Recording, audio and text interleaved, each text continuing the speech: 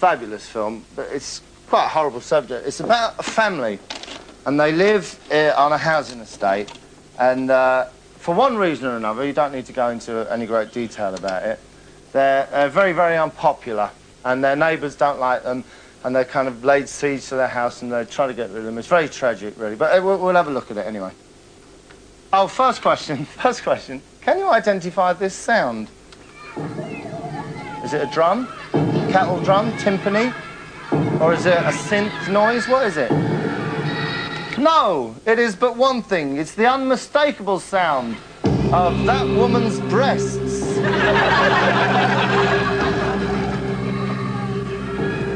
And what we have now is some of the locals on the estate talking about that woman's breasts.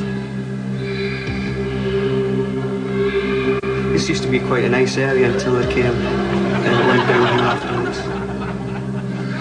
They've been passed from one person to the next, and nobody will do anything. Nobody seems to want to do anything. Then would you wish them to live next door to you? Or would anybody else, for that matter?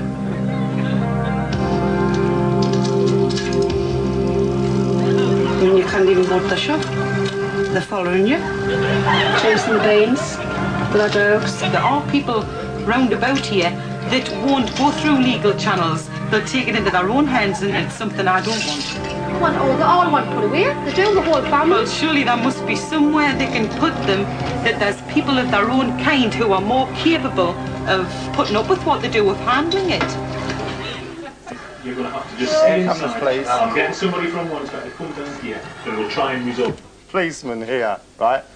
Go to Hendon Police Training College, teach you one thing, at all times, polite. Here he comes. Look at the house he's going into. Have I got to go in there, really? Oh, well, at least I can do is wipe my feet. In the short term, we have a responsibility, which we as a responsible council are fulfilling. Now, the other things that happen, as you can see, is their glass has all been smashed. Can you mind, just a minute, because we're having the police on. Now, can you mind, please, the camera crew said the police are in. We'd like to have a private chat. We don't want anyone eavesdropping on our conversation with the police. I'll pull this bit of curtain over. There you go. Smile for Daddy! Smile for Daddy! Smile for Daddy? Smile for Daddy, that's the family pet. You hear what she was saying there? Look. Look. Smile for Daddy. Smile for Daddy! Do your party Smile piece. for Daddy! Come on, Daddy, give me a party. Come do your party piece. That's his party piece. That's his little trick he does when people come round. He chews the windowsill like that. Years of training. Barbara Woodhouse? I don't think so, ladies and gentlemen. I really don't. Now, another character lives on this estate. See this man here? Did any of you ever see the very, very famous film, a film that I don't want to boast, but I did have a hand in writing, producing and directing it, JFK with Kevin Costner. Kevin phoned me up, said, I think it's a brilliant film, you're the only man for it. I said, Kev, I'd love to, busy, you know what it's like, Kate Moss, oh, I don't want you flying over to America again. I said, you must play the part of Jim Garrison, who was the lawyer in, I think in Texas in America, the lone voice after the Kennedy assassination, who was saying, Lee Harvey Oswald, on his own? No, more has gone on. Now, Jim's health has suffered a little bit, got a bit of a paunch, and he's moved to the northeast of England, and he's living up there, but he still holds firm to his ideals. Hello. This is his wife. The Grey wants to see you. Having a chat with a man from the council. Morning. Morning.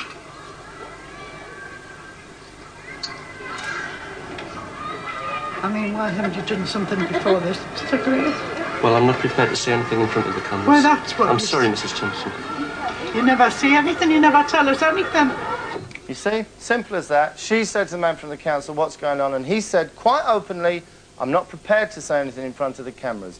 I'm not authorised by the council to make a statement on television. It's wrong of you to ask me. If you send me a letter, then you'll get your reply.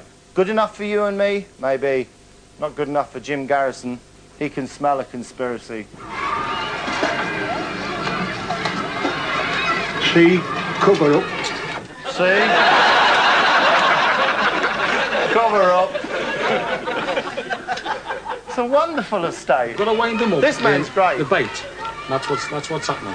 We've got to live somewhere. We've been to 3 different places. We've got to live somewhere. Well, right? you live in the street where I live. Now, he's a very nice man, and he's saying, come on, give them a chance. They've got to live somewhere. You can hear what he's saying because he's speaking English. You see there? Norway World Cup, because he is, of course, Norwegian. And when he's wound up, which he is now with this woman, for her total lack of tolerance, he starts talking Norwegian again. Well, you didn't need to talk any because you were effing and seeing there yesterday when I was kids and I heard you. And Darcy, I'm there. I'm not ranked. I'm not.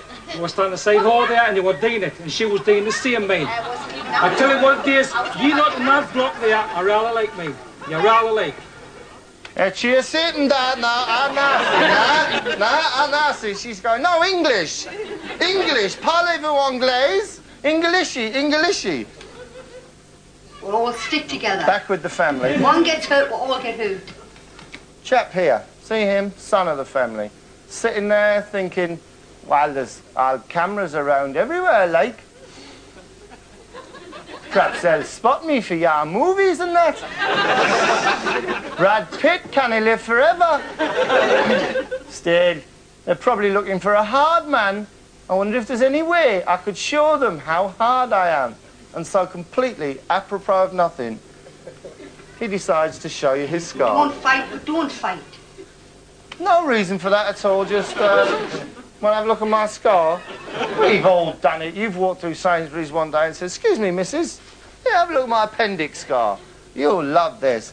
Back to Jim Garrison. You've got to keep trying. But we'll try for 10 months. We've been trying, my man. You know, Jim Garrison has got another thing, right? He's getting very old, and his brain, how can I say this politely? His brain's scrambled, okay? Jim has heard two phrases in his life that apply to this situation. This is the man who's saying, come on, be more tolerant. And the two phrases are this: hey, come on, you don't live round to be here when the shit hits the fan. And the other phrase is, it's no good trying to be nice to these people. It's just like pissing against the wind. When the shit hits the fan, it's like pissing against the wind. Try for 10 months. We've been trying, my man. Had strokes, look at this.